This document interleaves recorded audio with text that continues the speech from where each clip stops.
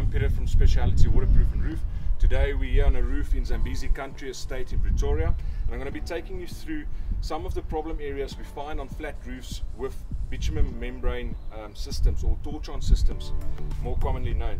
As you see here, we've got some water ponding, and what actually happens here is this water is acting like a magnifying glass for the sun, and it's burning the membrane system. So water ponding on these roofs is really bad and needs to be sloped properly and to get rid of all of this water. You can see there's quite a bit of ponding that happens here as well, all the dust that's collecting here.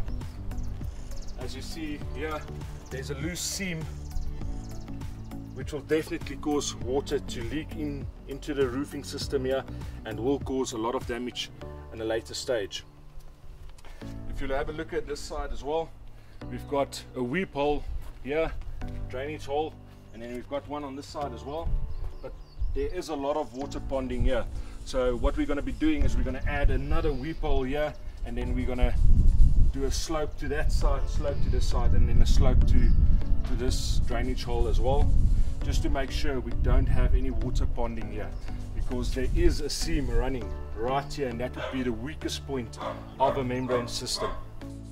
Now if you look at these drainage holes, they are 75mm PVC holes and they're waterproofed quite nicely, but these holes can be a problem due to dust and debris collecting on these roofs, and a lot of leaves as well if there's a lot of leaves in your vicinity of your roof.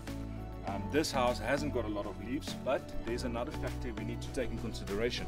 If you have a look on this side, we've started cleaning all the debris from the bottom of this roof, and there's a lot of bird feces, dust, debris that's collecting on these roofs, and this is clogging up the drainage holes.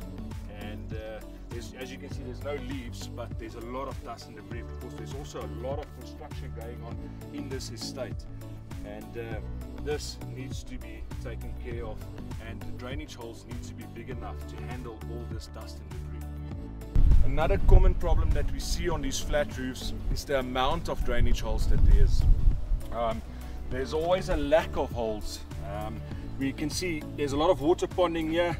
We've got a drainage hole there, but if you look on this side, there's actually a lot more water ponding by the dust line here, and you can see there's no drainage hole here, which is causing a problem of huge water ponding and bird feces, dust and debris collecting on this part of the roof that we need to get rid of. So we will be adding a weep hole or a drainage hole on this side of the roof to get rid of all of this water ponding here.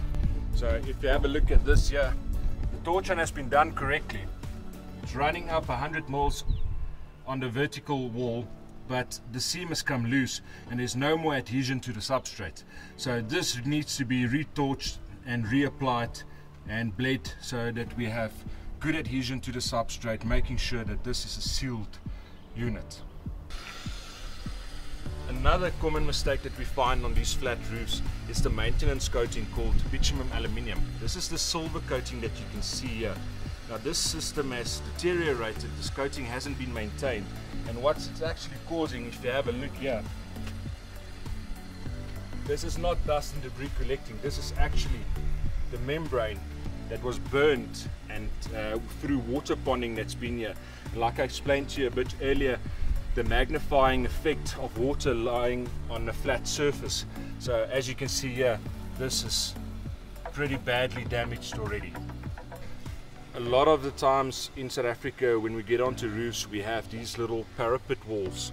So it doesn't matter whether you have a bitumen torch-on system or any other waterproofing system, make sure that these parapets are waterproofed. This is this flat horizontal piece of wall that you would normally find on the houses. So also make sure that any horizontal surface gets waterproofed, and you waterproof it on top and at least 100 mils going down, overlapping, to make sure that this system helps protect your house. As you can see, this system has failed and we've got raw plaster that's getting friable at the top here at the moment. Thank you for watching this video. Please like and subscribe. Please share this video so we can help homeowners and other contractors, making sure that roofs are kept in a very good condition. If you're buying a new house, go on top of the roof, go and inspect. Don't just look at the kitchen or the bathrooms and the nice tile work. Get on top of the roof. That's where the money is going to be spent. Make sure it's in good nick. Make sure that it's looked after, and if you can't, phone us. We'll come and have an inspection for you. Make sure that what you are buying is worth the money and that you're not going to cost you a lot of money in the long run. So our contact details is in this video. You'll see it now right at the end, but please share this video so we can help other people as well. We're going to be making more videos, so thank you for watching and have a good day.